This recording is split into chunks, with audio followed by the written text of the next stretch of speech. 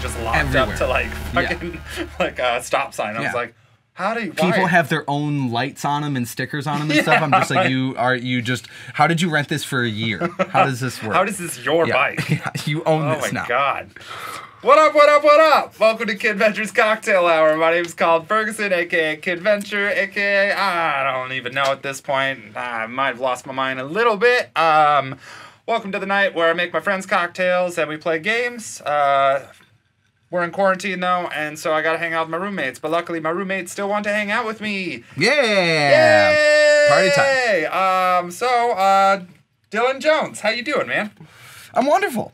I'm wonderful. This is great. It's been a great day. It's been a good week. It's been a very productive week, and yeah, capping it off with some video games and hanging out with my dude. This is great. Well, drinking very, very weather appropriate cocktails. Oh, for those 100%. of you wondering, it was beautiful in Brooklyn today. There was finally like that first kind of summery day where you just sweat just sitting in the sun. And you don't even care. You're just happy that it's happening. And now we have these beautiful, very thirst quenching, also beautifully, colored. Thanks. Palomas. Spicy palomas. A little kick to them. A little kick to them. I'm a big fan. One of my favorite cocktails. I'm kind of an old school guy. I can be caught multiple days a week on the subway playing Minesweeper on my phone. Okay. And I don't fuck around. I do the fucking 10x10 grid. It's a big deal. Ooh, I know what I'm doing. Right. But other than that, no, I don't really. I get nostalgic about video games every now and then. They're re-releasing Tony Hawk 1 and 2. Oh, which fuck yeah, they are. Has fuck me yeah, they are. Extremely excited because those games changed my life. Tony Hawk 1 and Dave Mira's Freestyle BMX changed my life. They offered me playlists, and the music that was to those games opened me up to punk rock and everything that I ended up loving throughout my life. So they changed. I cannot wait to play those games. And they remastered them, so I bet Tony Hawk's butt looks a little bit better. I can't wait. It looks fucking Have awesome. you seen the gameplay? Yeah. I haven't. Yeah. I won't. They've done a side by side of the two. Of the original and the new remastered one. Phenomenal. And I'm glad that you mentioned the playlist because I really hope they don't change the soundtrack. It better be the exact same playlist. It has to be the exact same soundtrack. If it's not, I'm going to be really... That'll blow the whole thing. It'll be a different game. Yeah. Like, it doesn't make any sense. I don't want to do fucking nollies to Rihanna. I want to... Come on. You're going to find out that it's Rihanna. Only Rihanna. Rihanna did the soundtrack for the... Track after track after track. They remastered Tony Hawk's Pro Skater 1 and 2, and Rihanna did the entire score for all of it. It's just like, just fucking kick flipping. Bitch, better have my money. I'd get down. I could totally hard flip to some Rihanna. Hey, if you're listening, hey, what's up? Rihanna. I'm a nice person. Congratulations on the Tony Hawk Pro Skater 1 and 2 remake. You're at the peak of your career. Really crushing it. I'm proud of you. All right. Well, tonight, like he has stated, we have a spicy palomas with fresh grapefruit, fresh lime. Wonderful. A jalapeno simple syrup that I made. We also have some liquid death. That is beautiful, by the way. Don't let him pish-posh this. It is perfectly balanced. Thanks. It's not too spicy, not too sweet. It fits in beautifully with the drink. Well, thank you, Dylan. Yeah. I thoroughly appreciate that. Yeah. We're also drinking some Liquid Death sparkling water. Because you have to stay hydrated. You have to stay hydrated. You really do. That's a rule. Especially on days like today, like we were talking. It was hot. I definitely and hydrated. I'm going to be very honest. This is not like a plug on my end or anything. But when I came down here, we've had a kind of busy day. It's been hot. We've been sitting outside. I've been playing a lot of music. I woke up earlier today than I usually do. And I started drinking a little earlier than I usually do. As you do. That's fine. And I was feeling a little sluggish. The sparkling. It's good. Bah! Yeah. I'm wide awake. I'm ready to rock and roll. Woo! Dylan, I see that you've brought something with you. I have. Which is a new thing that I'm excited that it gets brought something. Do you want to talk a little bit about it? I do want to talk a little bit about it. You are a fellow service industry worker. I am. You are a fellow man of adult libations. Yes, I am. Basically, for any of you guys watching, I mean that we both serve copious amounts of alcohol to really drunk people. And it's a wonderful way to make a living, and it's something that in a city like this, you become very proud of. And anybody who has ever been behind a bar for any extended period of time is a very, very good friend of Fernet Branca. So I'm going to, as a man of the night, as a man of the bar. I'm also a man of the night. A professor of the stick, as they call it. I like that. We're gonna. I brought a little bartender treat for the two of us, so we're gonna cheers to that. Unfortunately, neither of us have been able to do any of that. No. For a little while here. All right. Well. All right. Cheers. Cheers Let's fucking to that. game, dude. All right. Let's rip it. I got you, young Padawan.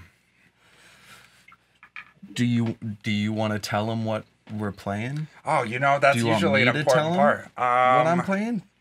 You know what? Let's have you tell them what we're playing today. All right.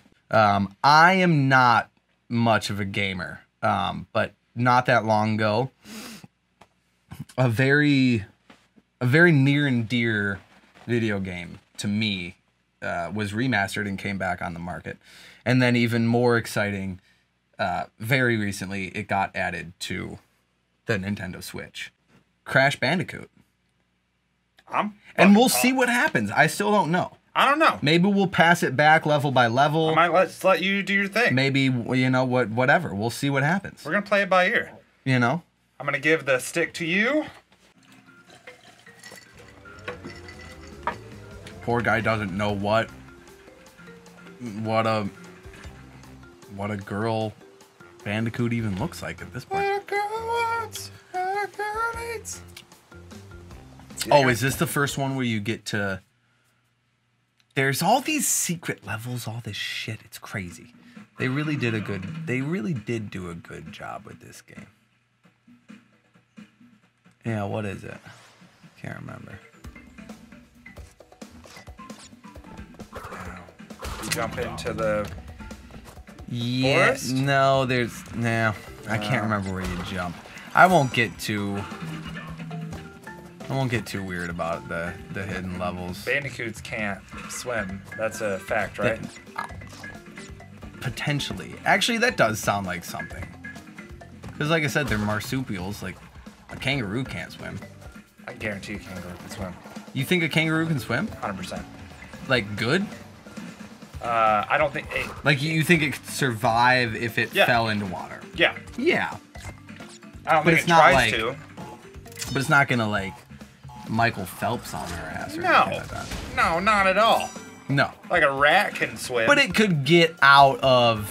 It could get out of a jam. It could get out of an aquatic situation. 100%. If it found itself in one, yeah. I would actually like to think of an animal that absolutely couldn't swim, and I don't know if I can because I feel like that's just like natural. I can't. Have you ever met a French bulldog? Yes. I have. My aunt and uncles had 2 French bulldogs when I was growing up, and they had a pool, and it was like they were the cool aunt and uncle. Like, they were like very chill. They didn't have kids, so like whenever we would come around, like it was like, oh, the kids are around and stuff. The like one rule of the house was to not ever let the dogs get through the pool gate. And I guess I understood why, because it's like, oh well, yeah, they're dogs that can't swim, like that's fine. But I never fully understood why until one time when my sister did leave the pool gate open. And both of these little Frenchies came bolting back to the pool and just didn't think about their own lives at all. And just leapt into the pool and then had no idea how to get themselves out. It was a lot like that. It was a lot like what I just did. I mean, but yeah, it was kind of it was really interesting because it was like, oh shit, they like legit, like no joke, they cannot swim at all. They're buoys. Yeah, their body doesn't make sense to swim. I would have never. Tiny little legs and they're. I mean, they're kind of an abomination. They're adorable, but like they are. They're a complete abomination. Actually, they're. Do you know that French bulldogs can't naturally reproduce? No. What? No. They can't because of their stature. Ooh, boss level. Papu papu. Papu papu. Papu papu. Actually, he's a pretty easy one. Oh.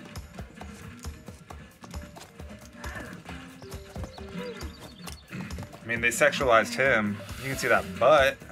Look at it. It's that crack. Look at it. That butt cleave. It's a beautiful butt. Everyone likes butt cleave, right? Yeah.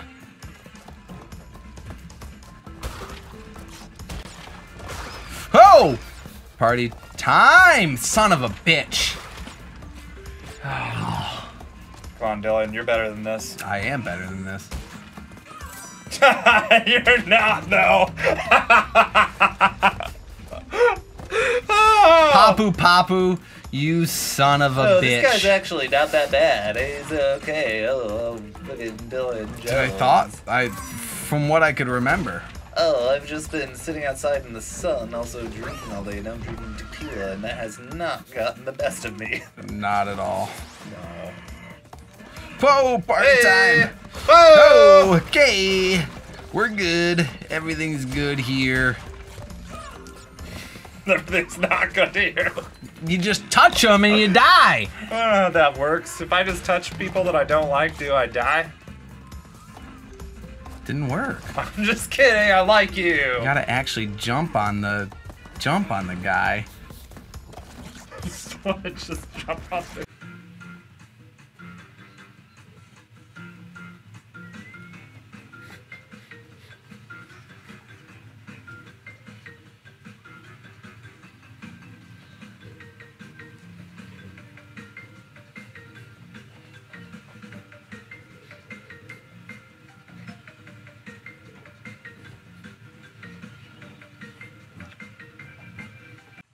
Would you call that a peach, or would you call that a papple? What would a cross hybrid between an apple and a peach be? I'd call it a people. A people. I think that's what I'd call it. Oh, you got one of them peoples? Yeah, let me get one of those peoples. It'd probably be a wonderful fruit. I think. Honestly, I think it would be. I don't know. Maybe we should start making Maybe people. it'd be garbage. How do you even make people? I don't know. How do you even do anything? Yeah. Don't think about it. I'm on Once a hog right You're on now. a hog. It's hog wild, ladies and gentlemen. Oh, and he's dead. You got me dead. too excited. Yeah, I will not get you that excited. Hey everyone, he's on a hog right now. No, we're going hog wild. We're going hog wild. That was nice. Actually, this one's. In order to get all the boxes, you gotta really kind of get. You gotta slip and slide, baby. Baby, Oh, you you son didn't of slip a and slide that bitch. hard right there. You son of a bitch. Oh, I thought I got you. Oh. Oh, and then you jump on the drums. Who are these natives that are just hanging out? Well, see, Crash Bandicoot's actually like a terrible modern day Christopher Columbus. He's just trying to take over all these things, which he shouldn't be. He shouldn't be. Yeah. And so they're doing. You gotta get that box. You gotta spin Okay, around. you gotta get the box. I gotta get the You box. gotta get the box. What's in the box? What's in the box? What's in the box? No more jokes. No more jokes. This is all serious time now. Oh, you son but of you a died bitch. already.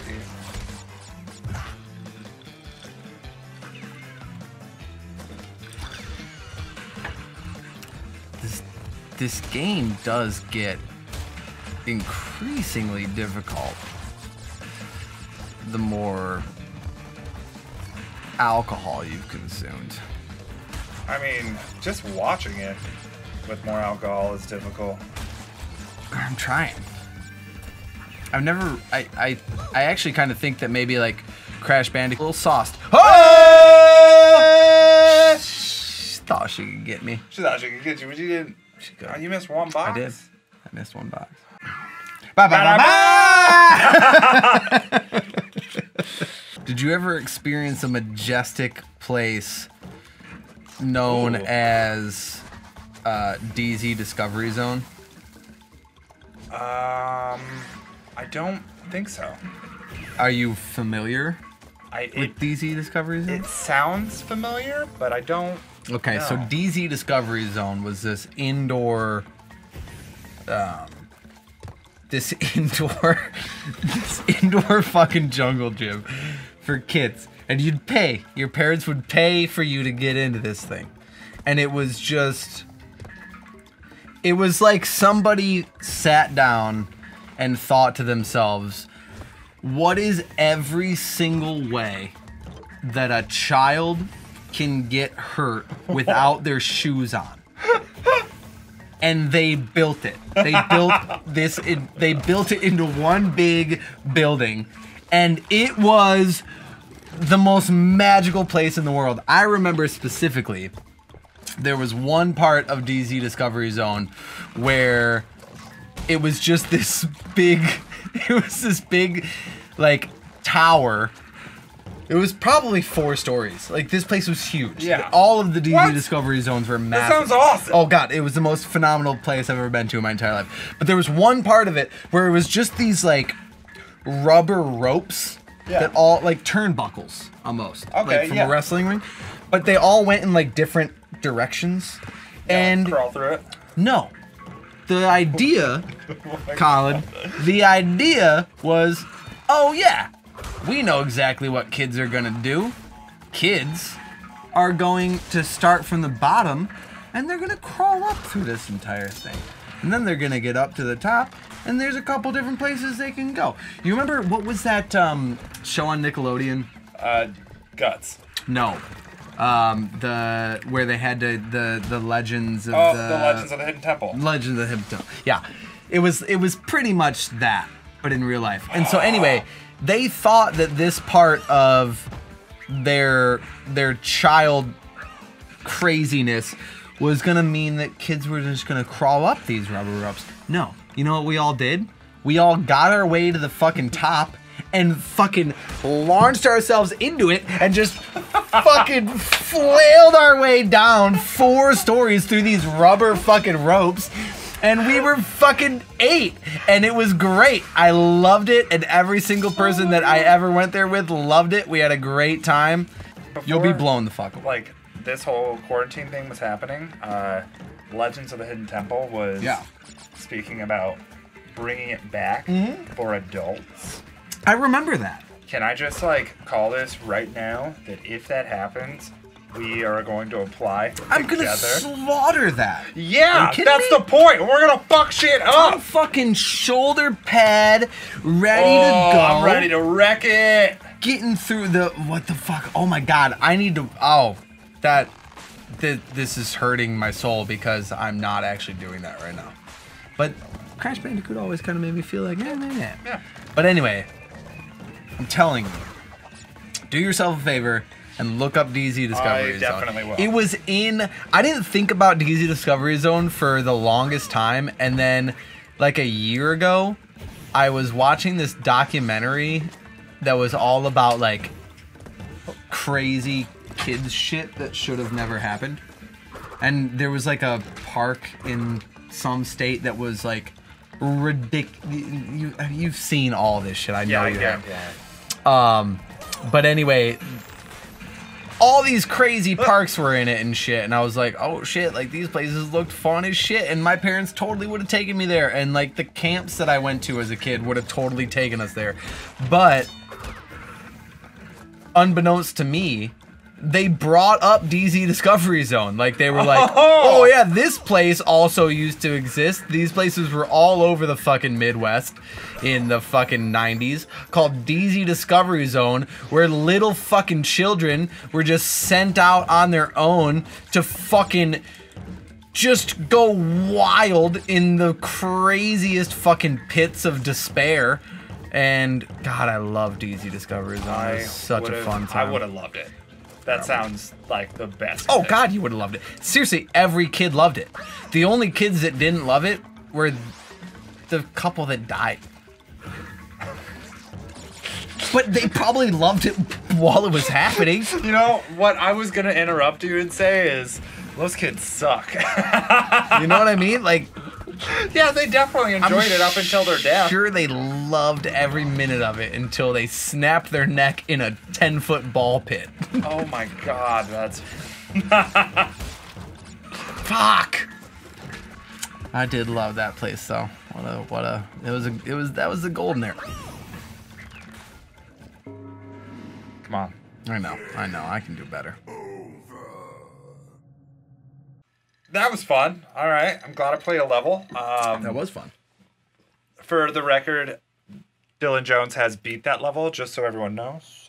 I've beat that level so many times. I need that out there because I don't think he can handle... need it out there. Yeah, I know.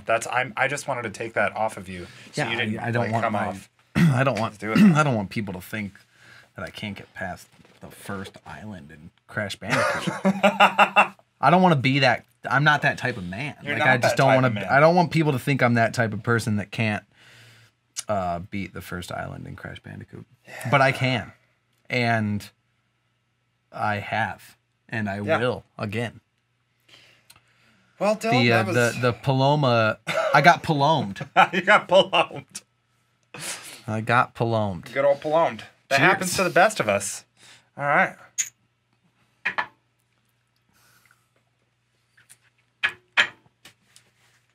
Well, Dylan, Forget about it.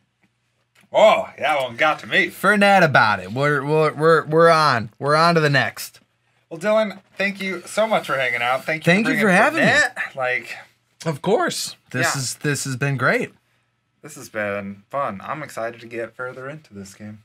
It's a really good game, and this is all three of the first original, which is awesome, and it's so cool that it's on Switch. It's on Switch. It's on all every. I think they came out with it on every console. Yeah, they did.